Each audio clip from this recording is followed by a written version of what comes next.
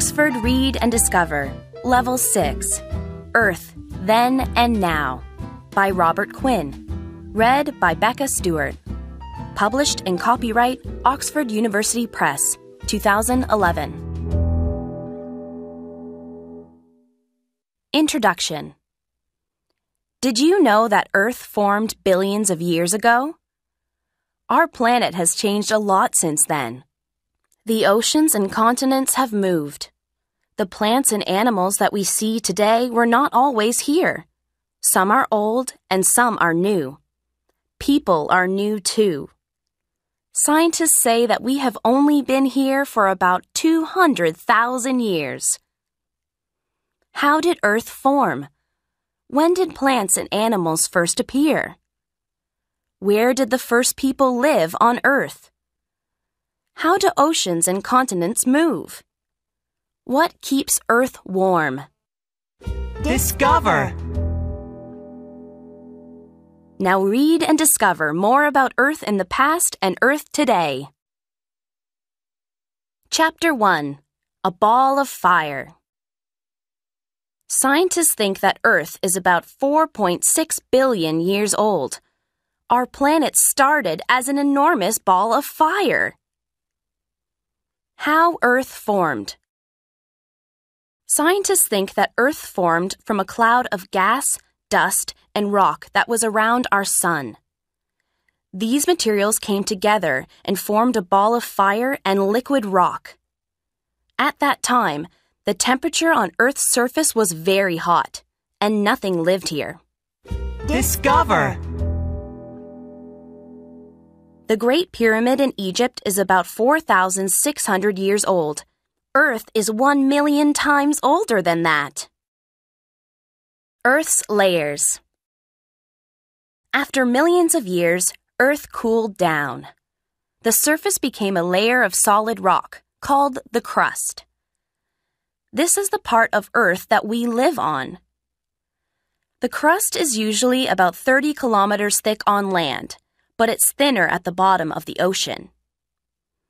Under Earth's crust, there's a layer called the mantle. It's about 2,900 kilometers thick. The mantle is very hot. Its temperature is about 3,000 degrees centigrade. It's mostly made of liquid rock, called magma. Earth's core is under the mantle, at the center of the planet.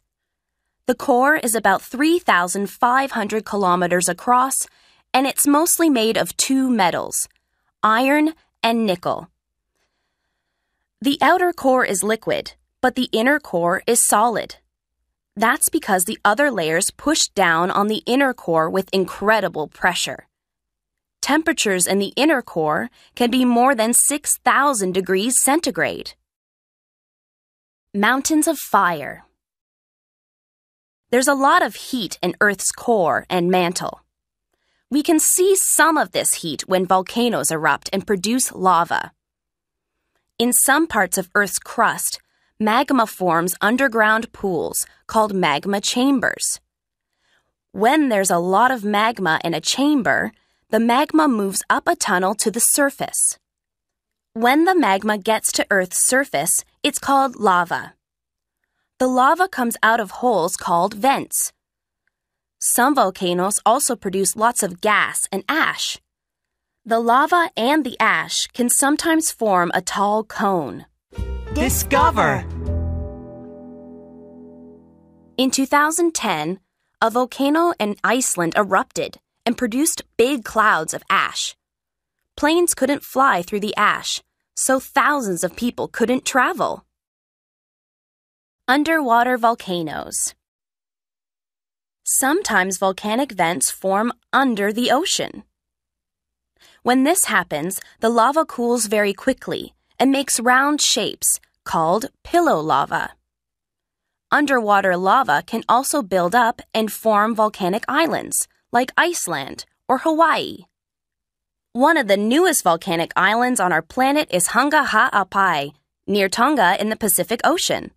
This island appeared after a big underwater eruption in 2009. Chapter 2. Water and air. Today, water covers about 70% of our planet. Billions of years ago, Earth's surface was dry and nothing lived here. Earth's atmosphere was also different. It had lots of carbon dioxide and other gases, but no oxygen. How the oceans formed. At first, there wasn't any liquid water on Earth's surface, but there was lots of water vapor in the atmosphere. This water vapor came from inside the planet when volcanoes erupted. When Earth cooled down, the water vapor condensed and formed clouds in the sky. Then it started to rain. After millions of years, liquid water covered most of our planet's surface. Discover. Some of our planet's water came from millions of icy meteorites. When the meteorites entered Earth's atmosphere, the ice heated up and changed to water vapor. Oxygen. About 3 billion years ago, something amazing happened. Living things appeared on Earth. Some of the first living things were tiny blue-green bacteria. These bacteria grew in shallow pools of warm water, and we can find their fossils today. The fossils look like rocks with unusual shapes, and they're called stromatolites. Blue-green bacteria use sunlight, water, and carbon dioxide to make their own food, like plants do today. The blue-green bacteria also produced oxygen, and after millions of years, there was lots of oxygen in Earth's oceans and atmosphere. Today, the air that we breathe is about 21% oxygen. We couldn't live without it. Saltwater. Today, the water in our oceans and seas is about 3.5% salt. Do you know why? When rain falls on land, some of it goes into lakes and rivers, and then into the oceans. As the water moves, it picks up salt from the ground. When the water goes into the ocean, it carries this salt with it. After many millions of years, this has made our oceans salty. Some lakes can be very salty, like Lake Assal in Djibouti in Africa. In this lake, the water is more than 35% salt, and no plants or animals can live there. The salt water comes from underground hot springs. When the hot water evaporates into the air, it leaves the salt in the lake. Fresh water. Only 3% of Earth's water is fresh water. About 69% of this fresh water is frozen in polar ice, snow, and glaciers. About 30% is in underground caves and aquifers, between the rocks of Earth's crust. The other 1% is on the surface, in rivers and lakes. One of the largest aquifers in the world is the Guarani Aquifer in South America. It covers about 1,200,000 square kilometers under Argentina, Brazil, Paraguay, and Uruguay. In this aquifer, there are about 50,000 cubic kilometers of water. That's about 2 times the water in all the Great Lakes in North America. Discover. Scientists say that there's enough water in the Guarani Aquifer for everyone in the world to drink for 200 years. Chapter 3. Minerals and Rock. Earth's crust is solid rock that's made of minerals. There are 3 types of rock: igneous rock, sedimentary rock, and metamorphic rock. Do you know how they form? Minerals. Rock is made of minerals that form crystals. Some types of rock, like granite, have small crystals. We can see their different colors. In other types of rock, like amethyst, the crystals are bigger and easier to see. Discover. Some crystals, like amethyst, form in holes inside other rocks. Rocks with crystals inside are called geodes. Igneous rock. Igneous rock forms when hot magma and lava cool down and become solid. Some examples are granite, pumice, and obsidian. Pumice is very light because it forms from lava that has lots of tiny air bubbles in it. Did you know that pumice can float on water? Obsidian is very different. It's heavy, volcanic rock, and it doesn't float. When igneous rock forms, it can create unusual shapes. The Giant's Causeway in Northern Ireland is an example. It formed during volcanic eruptions more than 60 million years ago. When the lava cooled down, it became a type of igneous rock called basalt. Then the basalt broke into about 40,000 tall columns. Now they look like giant stairs. Sedimentary rock. Sedimentary rock is made of sediment, tiny pieces of rock, sand, and other materials. This sediment often forms layers at the bottom of rivers, lakes, and oceans. When there's a lot of sediment, the top layers push down on the bottom layers. This pressure slowly changes the sediment into solid rock. For example, limestone, sandstone, and shale form in this way. Sedimentary rock is interesting because it can tell us about Earth's past. Scientists often find fossils of dead plants and animals between the different layers of sediment. Discover. One of the best places for finding fossils is the Burgess Shale fossil field in Canada. Some of the fossils are more than 500 million years old. Metamorphic rock. Metamorphic rock is sedimentary rock or igneous rock that has changed because of lots of heat and pressure. This happens deep inside Earth, where there's heat from magma and lots of pressure from the rock above. For example, limestone changes into marble that's good for making statues. Shale changes into slate that's good for making roof tiles. Granite changes into a very hard rock called gneiss that's good for making buildings. The rock cycle. Rock can change in different ways. Sedimentary rock and igneous rock can change into metamorphic rock when there's lots of heat and pressure. Metamorphic rock and sedimentary rock can melt and become magma. Then the magma cools down and becomes igneous rock. Water and wind can cause erosion. They break igneous rock and metamorphic rock into tiny pieces. Then these pieces form new layers of sedimentary rock. Chapter 4. Tectonic plates. About 1.1 billion years ago, most of the land on Earth formed a giant continent called Rodinia. Today, the land is divided into smaller continents, with seas and oceans between them. How did this happen? Moving plates. Earth's crust is divided into enormous pieces, called tectonic plates. These plates fit together like a puzzle, and they float on the magma in Earth's mantle. Tectonic plates also move around, about 10 centimeters every year. That doesn't sound like much, but in a million years, a tectonic plate can move about 100 kilometers. That's how Rodinia changed to form the continents that we know today. When tectonic plates meet. Some tectonic plates meet and then push together. One plate can push the other plate down into Earth's mantle, where it melts and changes into magma.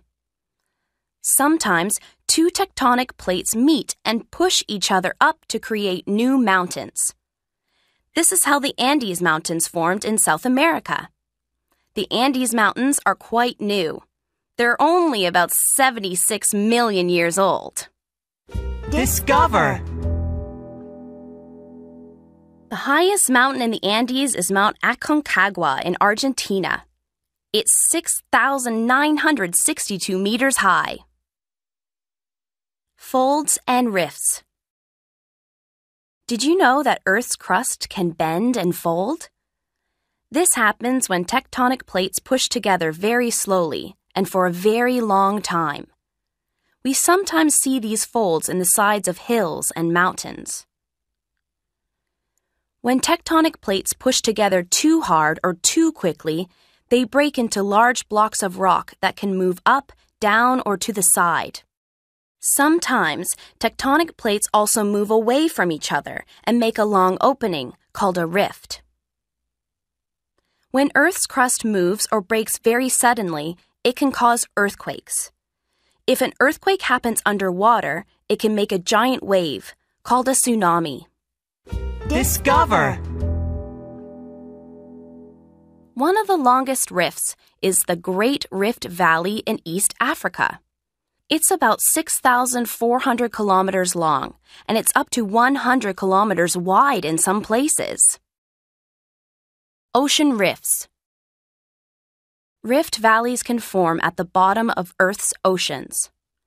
When this happens, magma escapes from Earth's mantle and new crust forms on both sides of the rift. The new crust also pushes older crust to the sides. This is how tectonic plates grow bigger and move around. Mountains can also form along rifts under oceans. For example, the Mid-Atlantic Rift goes down the middle of the Atlantic Ocean, from the Arctic to Antarctica.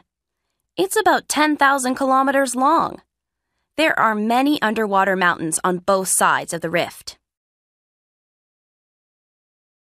Chapter 5. Plant Life. The first plants on Earth lived in the ocean. Then, plants started growing on land, too. Today, scientists have named more than 300,000 different species of plants around the world, and they are discovering more species every year. The first land plants. The first land plants appeared more than 450 million years ago.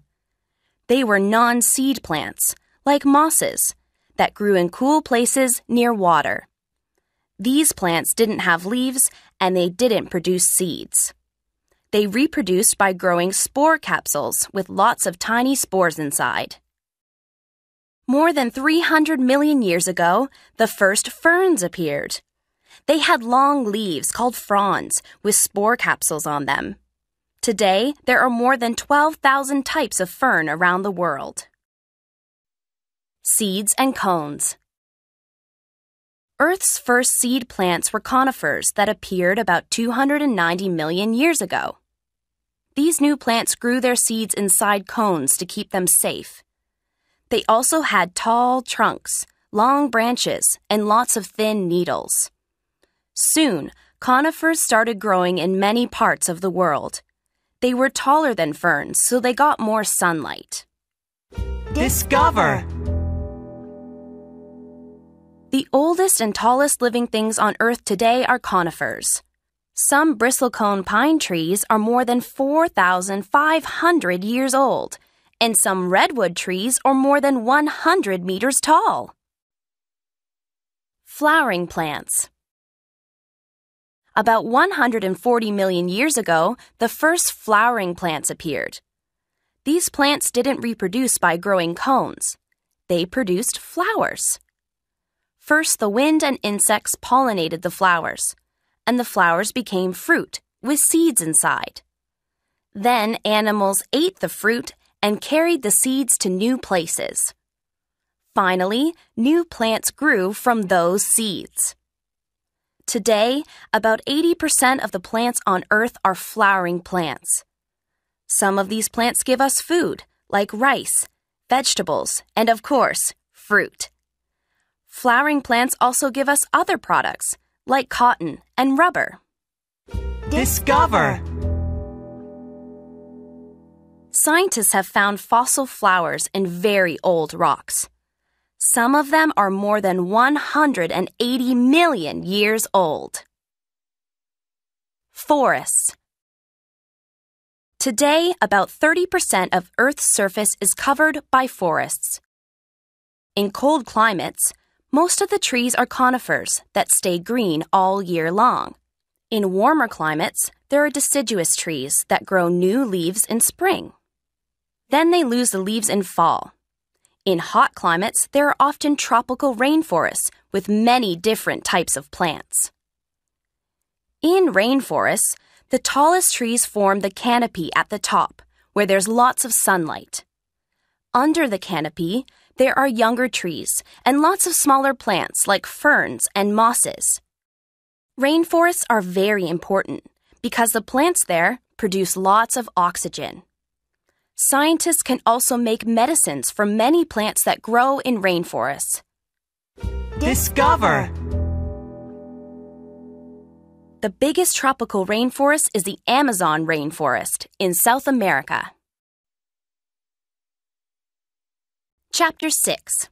Animal Life. The first animals appeared in the ocean more than 700 million years ago. They were very simple living things, like comb jellies. All the animals that we see today, in water and on land, evolved from these ocean animals. Early invertebrates. For many millions of years, the only animals on Earth were invertebrates, animals with no backbone. Some of them had a hard cover or a shell that protected them. There are many types of invertebrate on Earth today. Some of them, like crabs and jellyfish, live in water. Others, like insects, live on land. Discover. In the Cambrian period, about 540 million years ago, many new animals appeared in Earth's oceans. Scientists call this the Cambrian explosion. Fish and amphibians. The first fish appeared about 510 million years ago. They were Earth's first vertebrates, animals with a backbone. Today, there are about 24,000 different types of fish. All of them have gills to take oxygen from water. Most of them also have fins and a tail to help them to swim. Scientists think that amphibians evolved from fish that lived in shallow water. About 400 million years ago, amphibians became the first vertebrates that lived on land and walked on legs. Young amphibians have gills, but then they grow lungs so that they can breathe air. There are more than 4,000 species of amphibian today, like frogs, toads, and salamanders. Reptiles and birds. Reptiles are different from amphibians because they can stay on land all the time. They have scales to protect their skin so that it doesn't get dry. Reptiles first appeared about 320 million years ago. They probably looked like small lizards. The most famous reptiles in history are the dinosaurs. They lived on Earth for about 150 million years before they became extinct. Today, we can see many types of reptiles, like crocodiles, snakes, lizards, and turtles. Some scientists believe that the first birds evolved from reptiles. There are fossils of dinosaurs, like microraptors, that had feathers. Today, there are many types of bird, and most of them can fly. Some birds, like penguins and ostriches, have wings, but they can't fly. Discover. One of the first birds was the Archaeopteryx. It lived about 150 million years ago. Mammals. Mammals are the only animals that give birth to their young. They don't lay eggs like fish, amphibians, reptiles, or birds do. Mammal mothers are special because they produce milk for their babies to drink. Scientists think that early mammals evolved from small reptiles, like lizards, about 250 million years ago. When the dinosaurs became extinct, more mammals appeared. Later, mammals also became larger and more intelligent. Today, we can find many different types of mammal. Some live on land, like horses, camels, and monkeys. Others live in the ocean, like whales and dolphins. Bats are special because they are the only mammals that can fly. Did you know that you are a mammal too? Chapter 7. Temperature. Earth's temperature has changed many times in the past.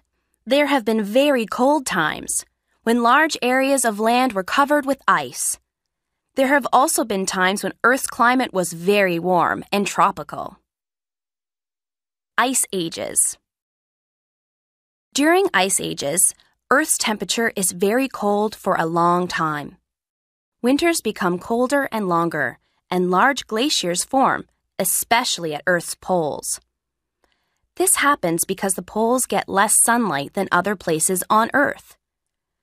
Glaciers reflect lots of sunlight into space, which makes Earth's temperature much colder.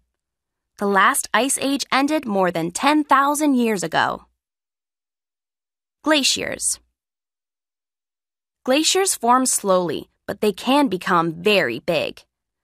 The world's largest glacier is the Lambert Glacier in Antarctica.